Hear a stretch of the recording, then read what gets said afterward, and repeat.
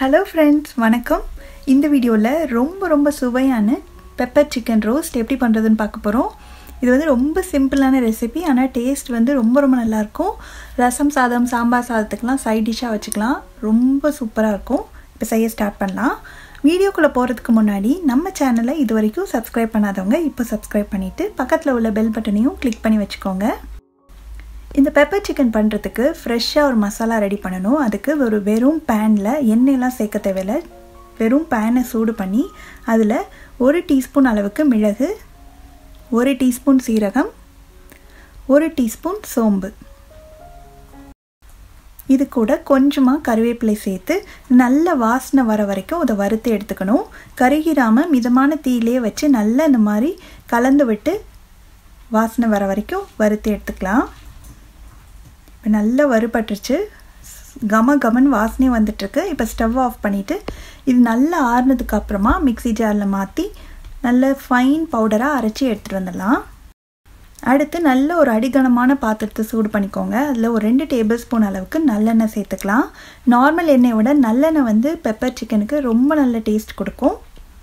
இப்போ எண்ணெய் சூடானதுக்கு அப்புறமா ஒரு சின்ன துண்டு பட்டை, 2 கிராம்பு, 2 ஏலக்காய், ஒரு 1/4 டீஸ்பூன் சோம்பு, இதெல்லாம் நல்லா பொரியணும்.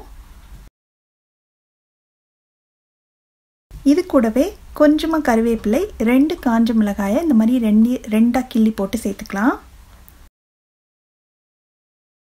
இதெல்லாம் நல்லா எண்ணெயில் பொரிஞ்சதுக்கு அப்புறமா ஒரு பெரிய வெங்காயத்தை வந்து பொடியாக வெட்டி சேர்த்துக்கிறேன். சின்ன வெங்காயமாக இருந்தால் 2 சேர்த்துக்கோங்க, பெருசாக இருக்கிறதுனால நான் 1 எடுத்துருக்கேன்.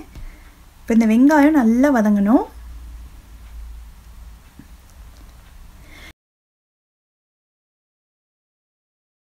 வெங்காயம் இந்த அளவுக்கு நல்லா கலர் மாதிரி வதங்கினதுக்கு அப்புறமா 1 டேபிள் ஸ்பூன் அளவுக்கு இஞ்சி பூண்டு விழுது சேர்த்துடலாம். இந்த இஞ்சி பூண்டோட பச்சை வாசனை போகிற வரைக்கும் இது நல்லா வதக்கி விட்டுறணும்.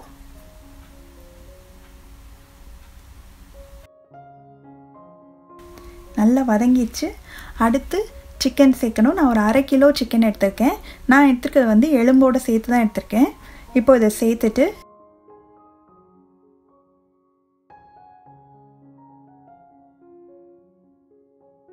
இதை நல்லா பரட்டி விடணும். அதுக்கு முன்னாடி கொஞ்சமாக மஞ்சள் தூள், ஒரு 1/4 டீஸ்பூன் மஞ்சள் தூள், இதுக்கு தேவையான அளவு உப்பையும் சேர்த்து இது நல்லா வதக்கிக்கலாம். அந்த மசாலாவோடு சேர்த்து நல்லா வதக்கி விடணும் சிக்கனை.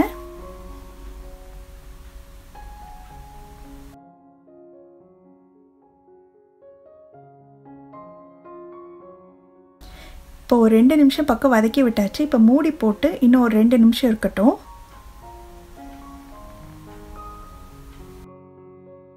இப்போ திறந்து பார்க்கலாம். சிக்கன் பார்த்திங்கன்னா நல்லா வதங்கிடுச்சு, எண்ணெய் பிரிஞ்சு வர ஆரம்பிச்சிச்சு பாருங்கள். இந்த ஸ்டேஜில் வந்து நான் ஒரு 1/2 கப் அளவு தண்ணி சேர்த்துக்க போகிறேன். ஏன்னா இந்த சிக்கன் வேகிறதுக்கு ஒரு 7லேருந்து 8 நிமிஷம் ஆகும். அதனால தண்ணி சேர்த்து வேக வச்சோம்னா கருகாமல் நல்லா வெந்து வரும், நம்மளுக்கு சாஃப்டாக கிடைக்கும். நல்லா கலந்து விட்டுட்டு இதை மூடி வச்சிடலாம். இடையில மட்டும் அப்பப்போ திறந்து பார்த்து நல்லா கிளறி விடுங்க. இப்போ ஒரு 7 நிமிஷமாக சிக்கனை நல்லா பெரட்டி விட்டு நல்லா வேக வச்சாச்சு. பாருங்கள், நம்ம சேர்த்த தண்ணி எல்லாமும் நல்லா வற்றி நல்லா ட்ரையாக கிடச்சிருக்கு. இந்த ஸ்டேஜில் வந்து நம்ம பொடி பண்ணி வச்சுருக்க அந்த பவுடரை சேர்த்துடலாம்.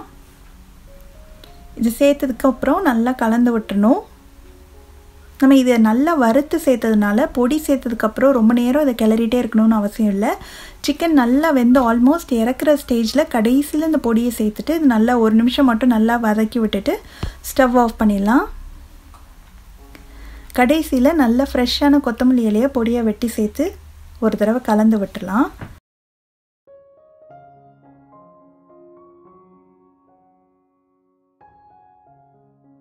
அவ்வளோதான், ரொம்ப சுவையான ரொம்பவே ஈஸியாக பண்ணக்கூடிய பெப்பர் சிக்கன் ரோஸ்ட் ரெடி ஆயிடுச்சு.